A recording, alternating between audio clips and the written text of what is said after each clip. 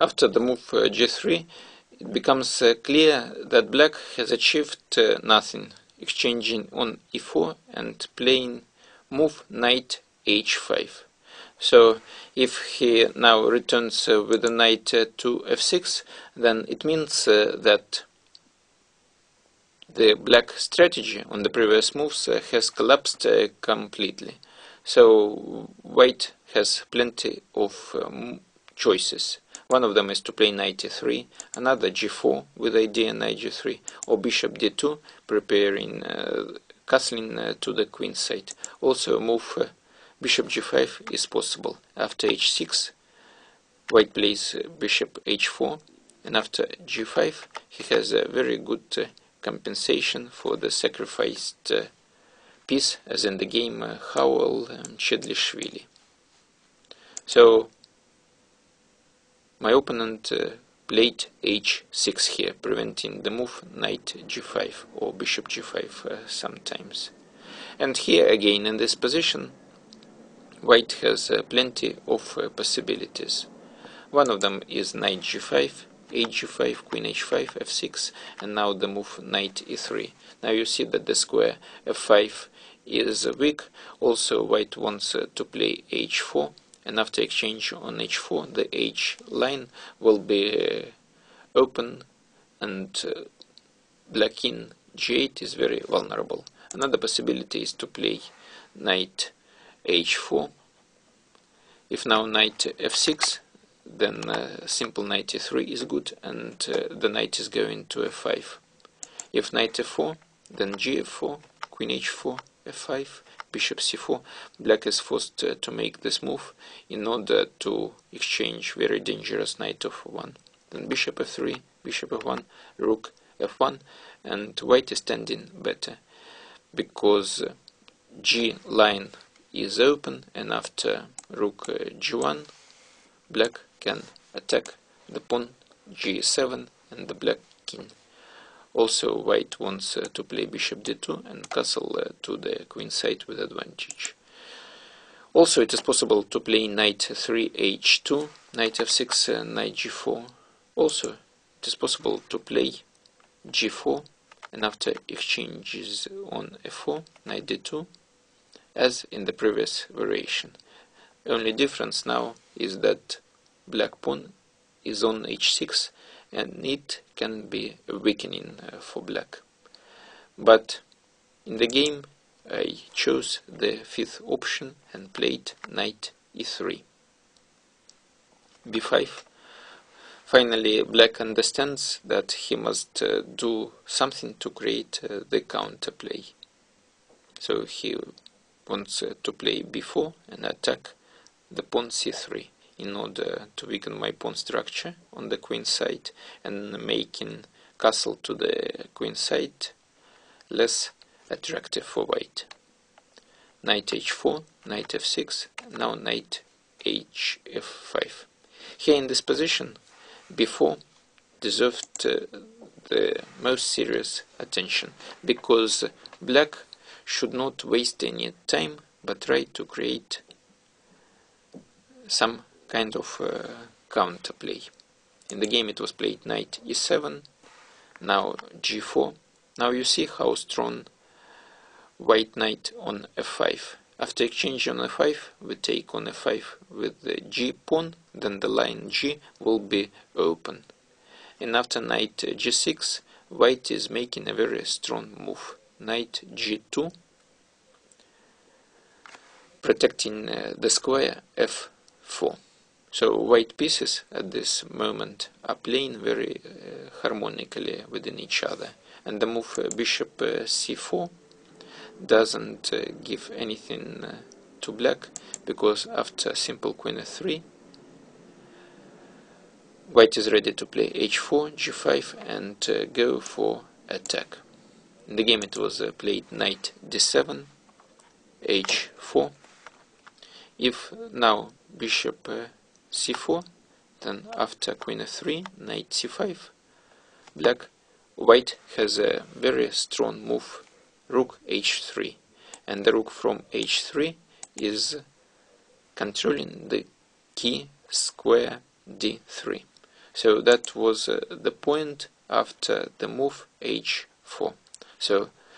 So-called multi-purpose move, when the move serves not only one but 2 or 3 different purposes, and usually such moves are very strong.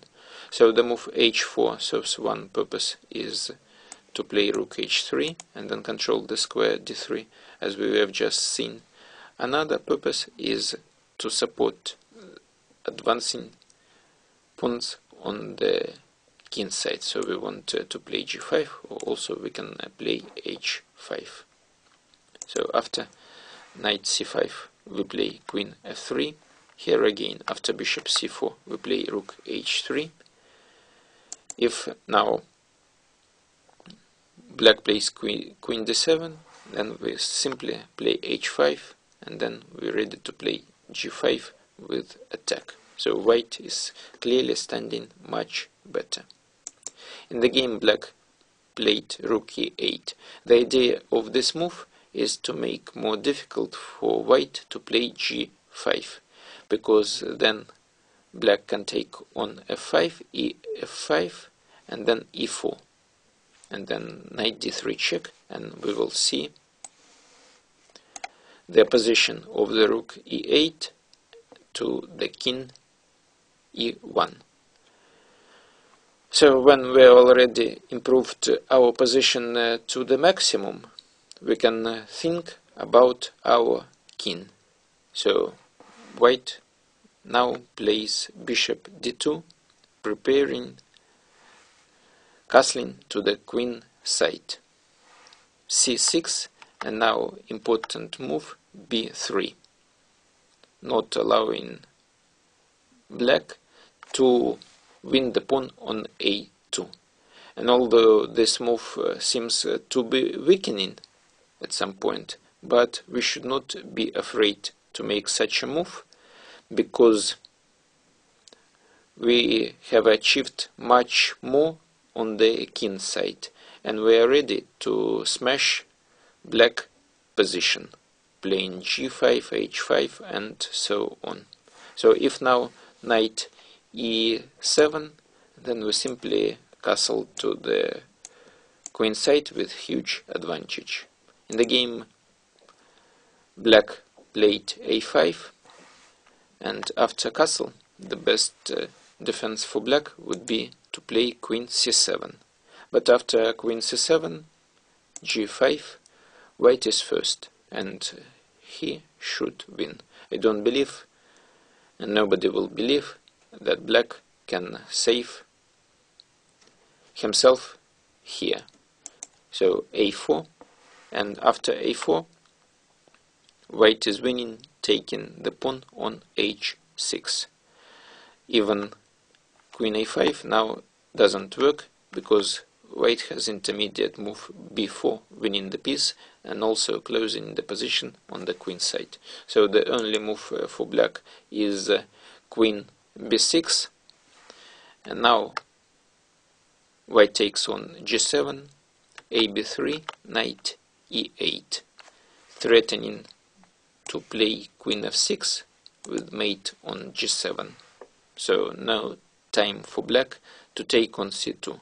So he has to take on b8, knight f6, king h8, and now strong move, king d2.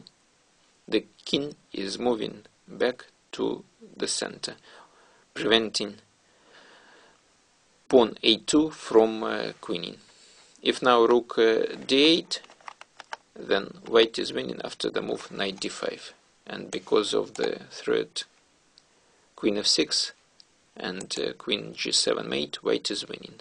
So in the game it was played knight f4, knight f4, e4, queen f4, rook c4, king is moving to a safe position on e1 at this moment.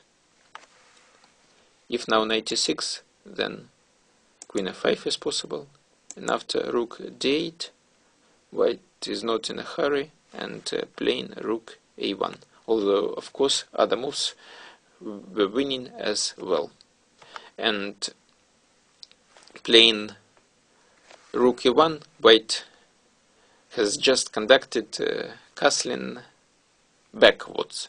So you see that some moves ago white castled to the queen side and now put their pieces on original places.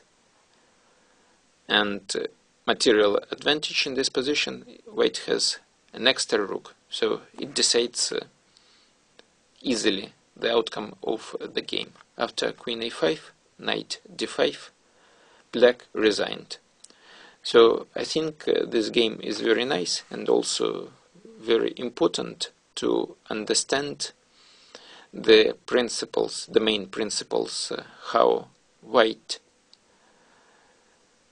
can successfully conduct a direct attack on the black king, castling to the queen side.